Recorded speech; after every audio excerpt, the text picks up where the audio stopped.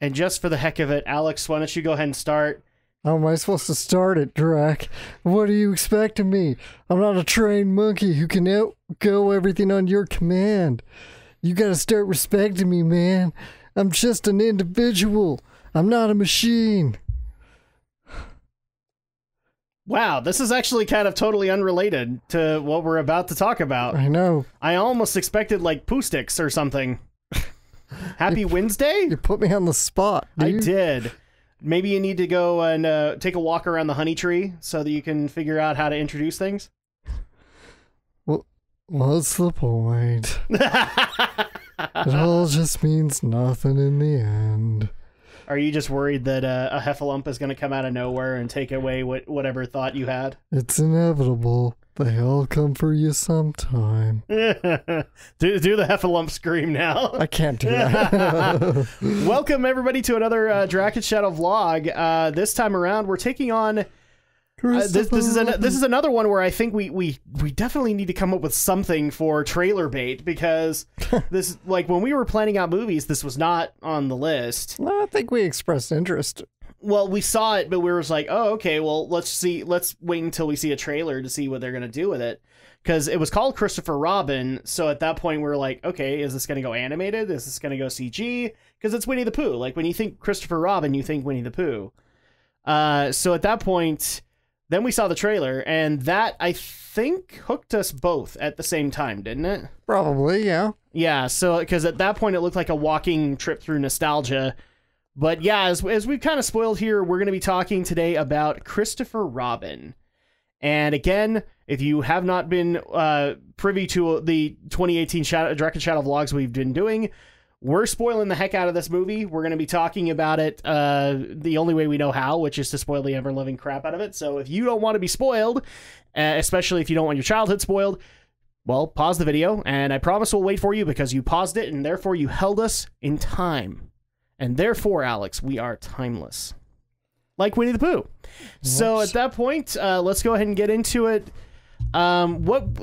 What were we actually expecting walking into Christopher Robin? Were we expecting more of an animated movie? Were we expecting something a little bit more Pooh-centric? What was your thoughts walking into it? I knew it was going to be live action. Even though I didn't dig too deep, I think my first thoughts maybe this was going to be more of the story of Winnie the Pooh, like of A.A. Milne, or however you say her name. Or actually his name, sorry, because it's a man who wrote Winnie the Pooh. I thought maybe this was going to be more like more of the story of how Winnie the Pooh came about, because the last time we had a Winnie the Pooh movie, it tanked hard. Yeah, which one was it? It was either the Tigger movie or it was the Piglet movie. I don't remember. That tanked. I just remember it was a 2D animation, and Disney stupidly released it the same weekend as a Harry Potter movie. So it was Tigger. It was Tigger. It was Tigger. Because Okay. I think Piglet was, it released alongside something too, but it still did fairly well. Right. Okay. Yeah. So I'm like, I never thought Disney would want to go back to Winnie the Pooh, but then I saw it was live action. I think I kind of heard like, oh, it's kind of like Hook, basically. So I figured, okay, so this is going to be a similar idea. It's a rekindling your lost childhood. Yeah. And that's what it is, and that's fine. I liked it. Well, it's rekindling things, but it's also, unfortunately, it's kind of going down that angle that movies like Pete's Dragon recently did, where they're also trying to rewrite things a little bit to either cater to modern audiences or just tell the narrative that they want to tell. My thoughts walking into it, when I saw the Christopher Robin on the list, I was really hoping it was just going to be an animated movie. Why? Because when you think Winnie the Pooh, you think, this is something I can bring my kids to. This is something, because we all grew up with Winnie the Pooh at one point. We know Winnie the Pooh.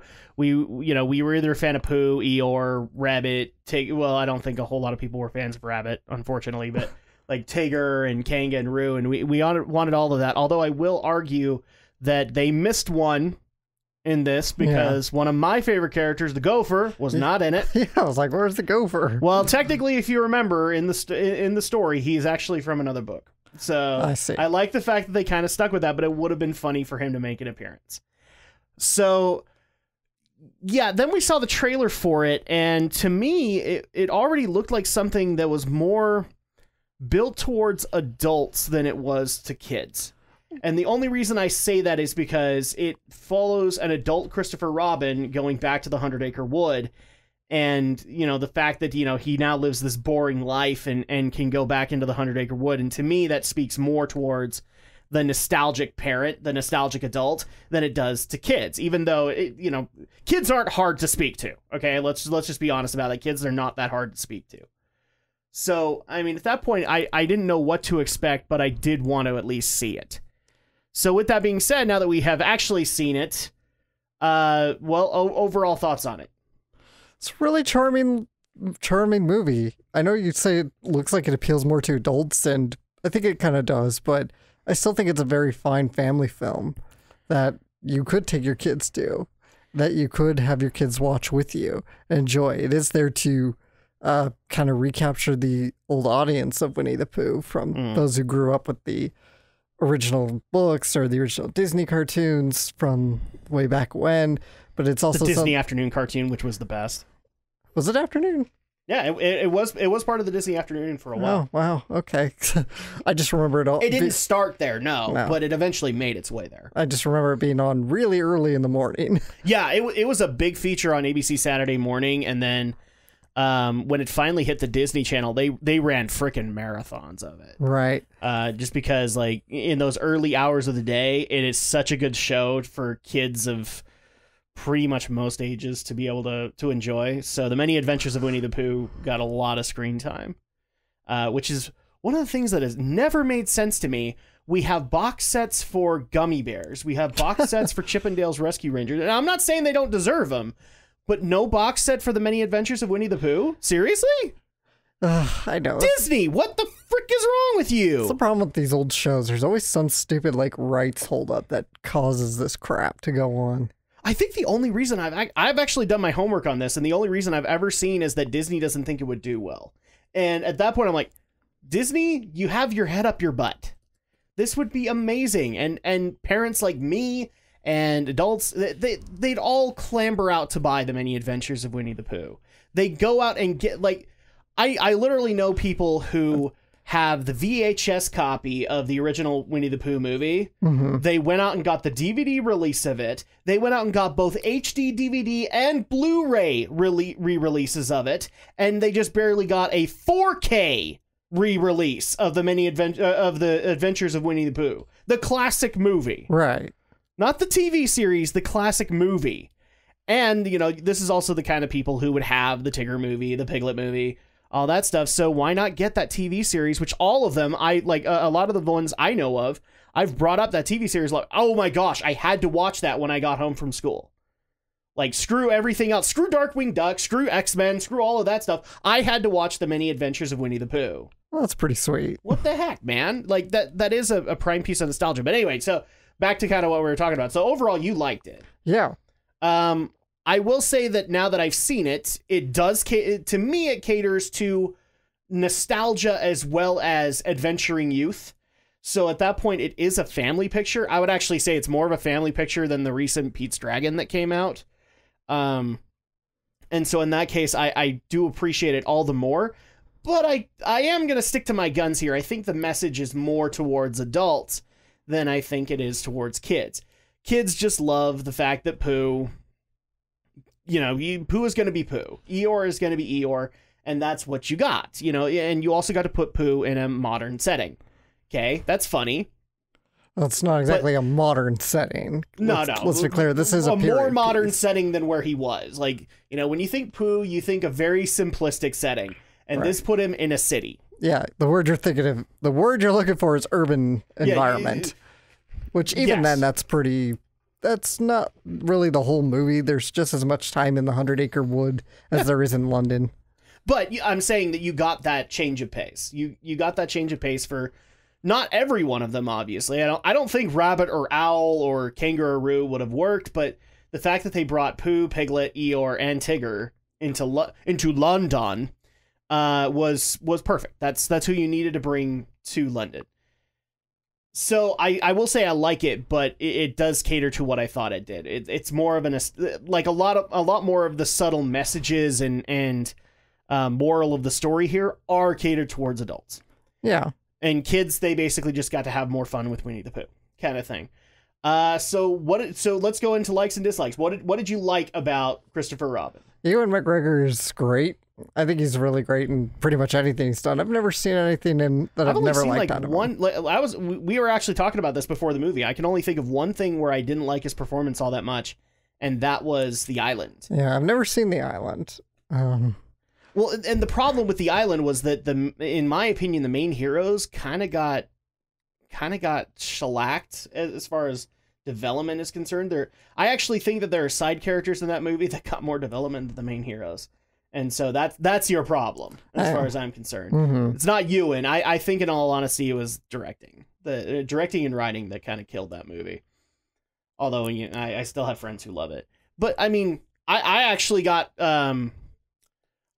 I got promptly screamed at by a few people because how dare I like Ewan McGregor in Beauty and the Beast. I thought his rendition of Lumiere was awesome. I mean, I love Jerry Orbach, but I also liked what Ewan McGregor brought to the table. Yeah.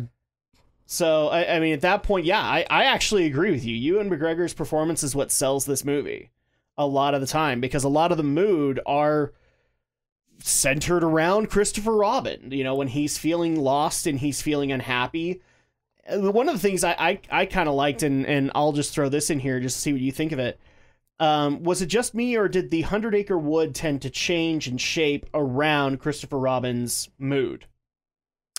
I think so, because when he first kind of comes back as the adult, it's kind of gloomy and starts raining for a bit, and yeah, then once he kind of wakes up after kind of being knocked out for a while, it's all sunny and bright again, and that's how the movie opens, is the nice sunny bright 100 Acre Wood. Yeah, well, the funny thing is it begins and it ends on the sunny and bright 100 Acre Wood. Yeah. And then when he comes back after all the horrible things that have happened in his life, it's gloomy, it's dingy, it's sad. And one of the things I like about it is after that whole night in the Heffalump trap, which was what that was supposed to be, it was a Heffalump trap. Well, that kind of blew up in your face now, didn't it, Christopher? The 100 Acre Wood starts to brighten after that. Like, as soon as he starts wandering around, and then he finds all of the other friends, and then he goes back to London, and everything's brighter. And it gets brighter throughout. But I did like the fact that at the beginning, when he's a kid, it's brightest. Like, it's a sunny day, and Christopher Robin only comes on sunny days. And then at the end of it, they literally get to end on, like, an even brighter sunny day. Yeah. For Christopher Robin to come out and enjoy things with Winnie the Pooh. Because he's there with his family. Yeah. And just to kind of bring people up to speed in case you already seen this and we haven't necessarily explained it all that well. The reason that we have is that Christopher Robin couldn't go to the 100 Acre Wood after a while because he got sent to a boarding school, and then his father died. I believe it was supposed to be in World War I. Then he went to World War II. He got drafted to World War II. Saw the horrors of war, and then eventually came home to kind of just, like, he got married, but he had a dreary job, and nothing was really ever good for him until Pooh comes back into the picture. Yeah. And things start to kind of reshape, but if Pooh had not come back into the picture, like, things would have gotten even more dreary for him, and I actually think, like, things would have gone even worse. They kind of paint that his wife was about to leave him, and his daughter had already given up on him. So it was not going in a right place for our friend Christopher Robin. But Ewan, bringing things back as a whole, Ewan delivers in all aspects of life that he's available for. And I actually like a lot of the interactions with the stuffed animals, because unfortunately, like Pooh, he's just not that expressive. His CG's not that expressive. A lot of that has to be sold by Ewan McGregor. Yeah. And he does it well. So other things that you liked for it? The other casting was really good. I mean, you have Jim Cummings back as Pooh and Tigger. Yep. And, just as great as always. And I liked Brad Garrett as Eeyore. Yeah, that was pretty good. In fact, my favorite moment was when they tried to get Eeyore to do heffalump noises. And it was like, oh my gosh, this is awesome. Because every time he did it, like, everybody else got all neurotic. Because this is a moment where all of them are hidden in a log because they're afraid of the heffalumps. And then Christopher Robin tells Eeyore to make heffalump sounds. And every time he does that, like, all of them start moving in the log. It's like, oh my gosh, what was that? What was that? What was that? And it got really awesome after a while. Yeah. So that's the voice cast. What did you think about the rest of the human cast? Yeah, the wife is really good. His wife Evelyn is really good. The little girl is really good too. So the whole cast really just definitely is there to help support it, kind of help sell it. I especially liked Haley Atwell as his wife, or I'm sorry, as Evelyn, my wife. Yeah, because that's how she got called every time she got called in. And yes, that is the the Agent Carter Haley Atwell. So, you know, from the TV series, from the Captain America movies, from the first Ant-Man, same woman. And she pulls it off. I really liked what they tried to do with it. And I'll also give props to the girl who played Madeline. I'll probably murder the name. I think it's Bronte Carmichael is her name. And I think she did fairly well considering she was supposed to be like, you know, second generation Christopher Robin. She was supposed to be the person who hangs out with all the stuffed animals. And yeah, I think it all worked out. Yeah. So really solid casting there. Yeah, especially when you consider a lot of the Pooh cast. For those who don't know, the voice of Rabbit passed away. Yeah, I figure quite a few of them are gone. Yeah, so the voice of Rabbit passed away. I think Jim Cummings is either on his way to retirement or has officially retired. So the fact that he came back for this was awesome. Brad Garrett as Eeyore was awesome. I think it's the original Tigger too, isn't it? Yeah, I'm pretty sure he's the original Tigger. Yeah. So, yeah, I agree with you. The cast was pretty spot on. What other things did you like about it? I just think it's a very nice atmospheric movie. You know, it's for a family movie. It doesn't get too bogged down and trying to be all bombastic on you. It's just a nice kind of. It's a quiet movie, but it's still a silly movie that will entertain your kids, so they're not gonna like be bored because you get to watch Pooh's antics. Yeah, he unfortunately breaks shells and causes lots of damage to poor Christopher Robin's house. Just curious, how do you think that Christopher Robin was gonna explain that when he got Pooh home and they came home? It was like, what the hell happened? Oh, it must have been a burglar. Must have been. It's a good question. We'll check our belongings. Yeah. I think that's probably what he was thinking, but who knows? The other thing too is I like how Ewan kind of portrayed how Christopher Robin to a lot of people would have been as an adult, which is honest. So he actually tries to explain Pooh to his wife a few times, and well, she has the natural reaction. Yes. You've gone absolutely mental, and we should really get you to a doctor and all that. And actually, that was one of the moments I think was really well done for the kids, having all of them hit the windshield. Yeah. It was like, Tigger, Eeyore, Piglet! and Haley Atwell's just like, what the fuck? What is happening here? So other likes for it. I think the movie's genuine. Mm-hmm. The problem with a lot of live action Disney movies these days is they all want to try and be a little subversive just to kind of put the internet nitpickers in their place. Well, give an example really quick so people can get what you're talking. Like Beauty and the Beast, I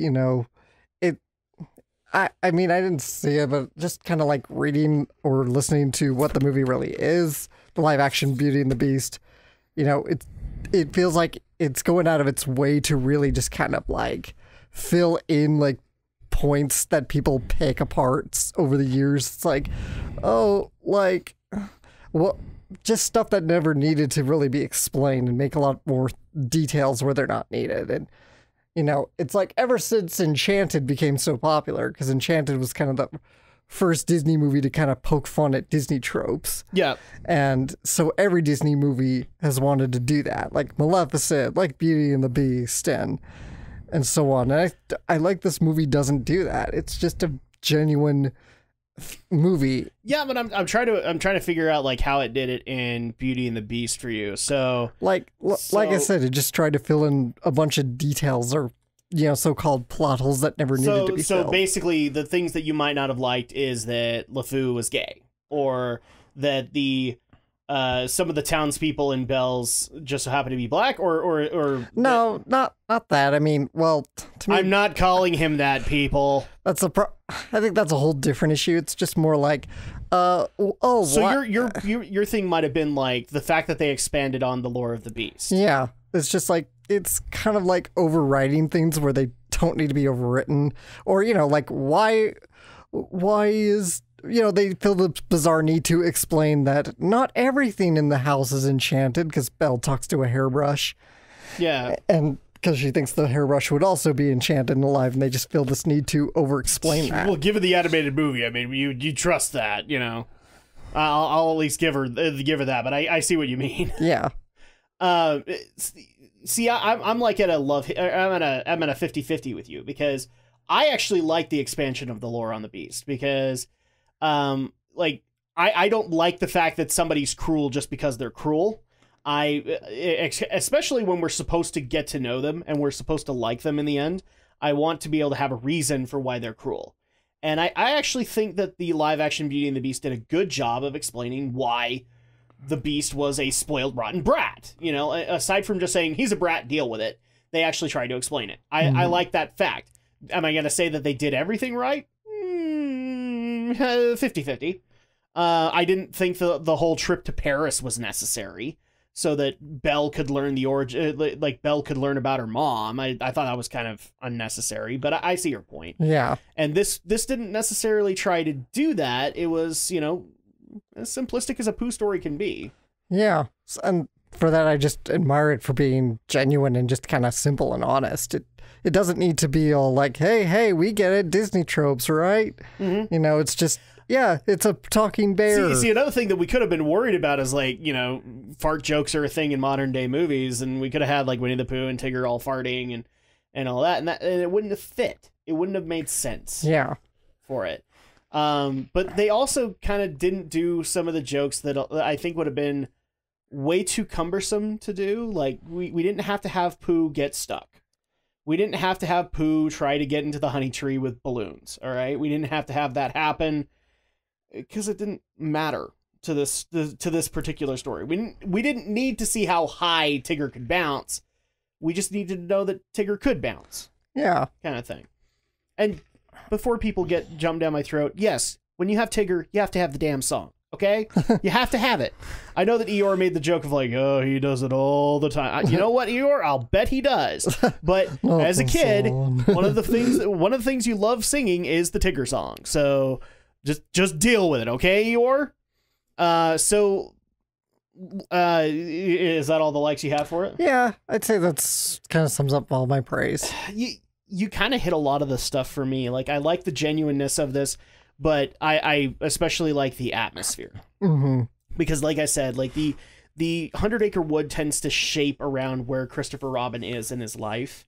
I like that concept, since to a lot of us, Christopher Robin's, or the 100 Acre Wood, is an imaginative world created by Christopher Robin. That's why Pooh can talk. That's why Piglet can talk, is because they are his stuffed animals that could talk to him. So a lot of the 100 Acre Wood is a project of imagination. And as his imagination kind of tended to recede, then the gloominess kind of kicked in, and it got foggy, and it got dark, and then everybody was worried about heffalumps, And I think that was a very genuine way to be able to go about it, just as much as when Christopher Robin tends to shed that and become the kid that he always was. Yeah. So yeah, I think atmosphere is everything in this film, and it actually, like, through Ewan, because Ewan has to be the focus of this film. And I think he knew that. I think he knew that everything had to shape around how his character was interacting with people, and therefore the movie could then be shaped along with him.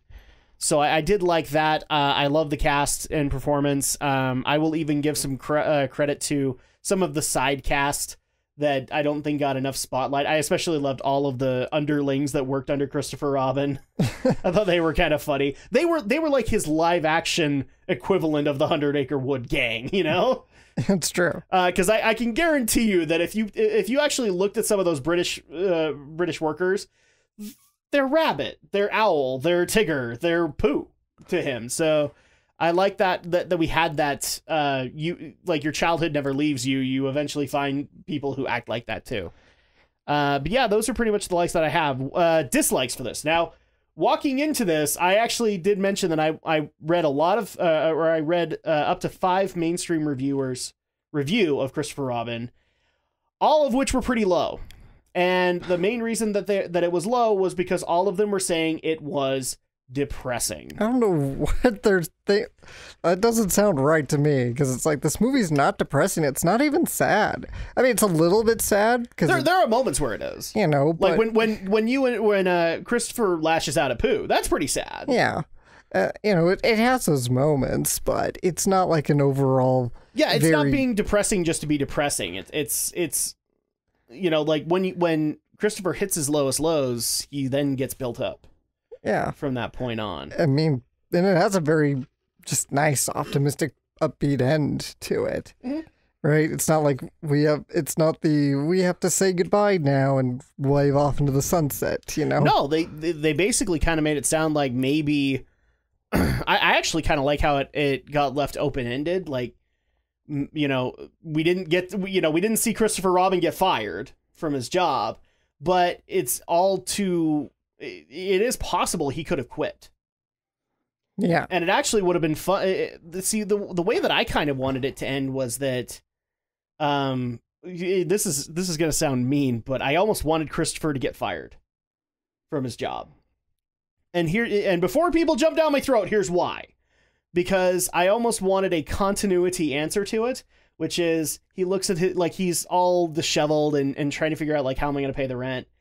And then he looks down at his drawings and he's like, I know what I can do.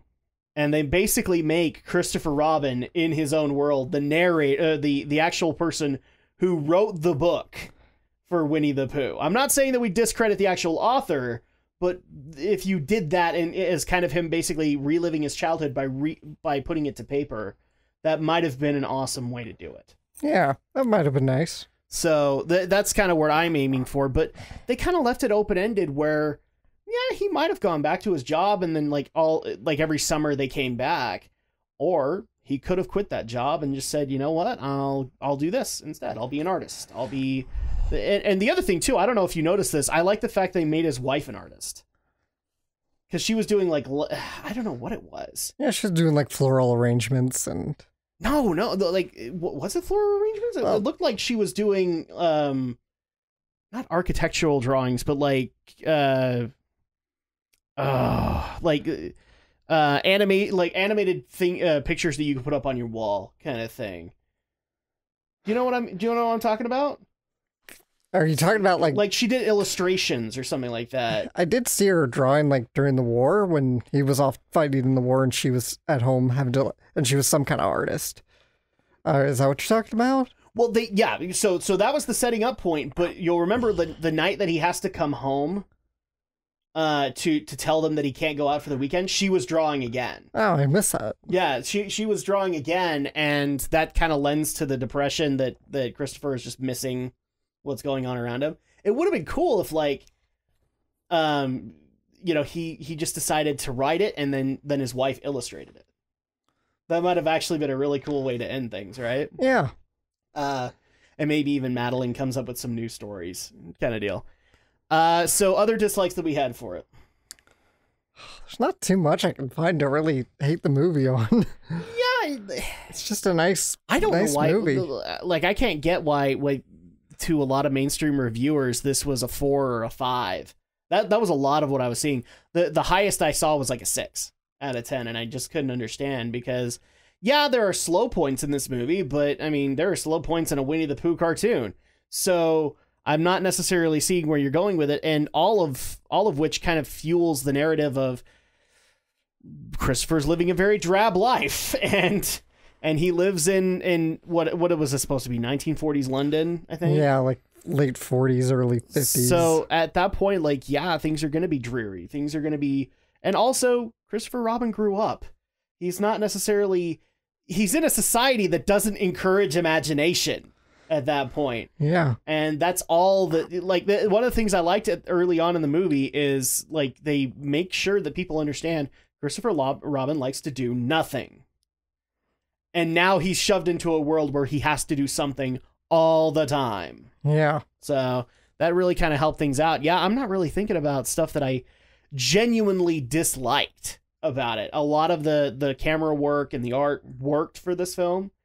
So I guess unless you have another dislike, let's get to the final score here. What would you give Christopher Robin?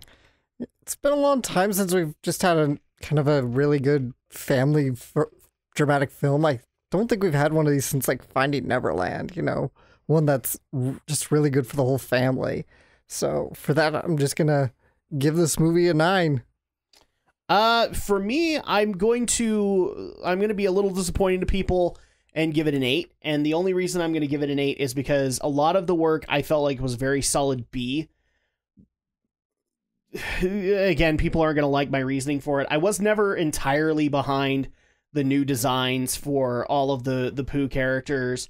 I didn't like the fact that Pooh had a very, very hard to decipher mouth. That kind of bothered me. I always liked the big, open, expressive Pooh Bear that I grew up with, so I wasn't necessarily behind all of that. There were a couple of things that I felt the narrative could have been better. I didn't like the fact that his boss, the only reason that his boss was the villain was because, well, he was basically loafing off of everybody else's hard work. You know, he was the entitled bratty son of the founder of the company. Yeah. And to me, that is such a drawn out trope right now that I'm sick of it. And I almost wish like that character, not that the character didn't exist, but that it didn't get as much screen time as it did. Because it was unnecessary. And I will also say one thing that people are probably going to disagree with. I wanted more time in the 100-Acre Wood. I wanted that. And I wanted my damn gopher. Okay? I wanted to talk about gravity, and you know, I wanted to have all of those really cool moments that we all enjoy about Winnie the Pooh. Granted, now that I look on it, you can't do much with screen time with that. Like, what are you going to do? Just sit there and play Pooh Sticks all day? It doesn't work, but I still wanted more time in the 100-Acre Wood, and I think you could have found a way to be able to do that, and still make it engaging for the kids. So I'm going to give it a B effort. I think it is a solid B plus effort. So 8.5 out of 10. And as far as whether or not it's worth, what it's worth, how much money would you recommend somebody spend on seeing Christopher Robin? I think it's a really good movie, but I don't, just movie ticket prices, I don't think it's necessarily something you need to take all your kids out to go see the movies to the theater with, you know, but it is a solid family movie. And I mean, it's sad to say to stay away because I think this is a movie that deserves to do well financially. Yeah. But at the same time, it's just because tickets are so expensive and hard pressed. I know there were a few kids in our theaters and they sounded like they enjoyed it. So, you know, use your discretion about how much you're willing to spend. Either way, definitely see it with your family if you get. I think it also just depends on the age of the kid. Like, yeah. Younger kids are going to get a lot more enjoyment out of this. I think in our theater, we had a couple of teens that were giggling right along with, but that's probably because they grew up with it. But let's just say if your kid grew up with, I don't know, Harry Potter, this might be a little boring to them because they're used to like magic happening on the screen constantly and having action and stuff like that. And that's not the purpose here. So I think at that point, if you have younger kids, it works. But really my recommendation is going to be go see it as adults. It's built towards you guys, and then kind of take that as a litmus test for your kids. If your kids are going to, if you enjoyed it as much and you think your kids are going to enjoy it, go back and bring them to it and see what they think. Maybe do that in the dollar theater and see what they think of it, or, you know, wait until it hits digital streaming or something like that. But I really do think adults who grew up with Pooh are going to get more out of this than necessarily kids. And at that point, they can make the assessment as to whether or not their kids are going to get anything out of it. So yeah, there you go. And I think that's actually going to do it for this review of Christopher Robin. So it was worth the trailer bait that we actually got to see this movie. Yeah, it's another good movie. Yeah. So unfortunately, though, you guys are going to have to wait a little while, as the next vlog that we have is all the way into, well, there is a limited screening that we might try to get into as long as it's nearby, but the next official Dragon Shadow vlog is going to be all the way in October as we take on Venom.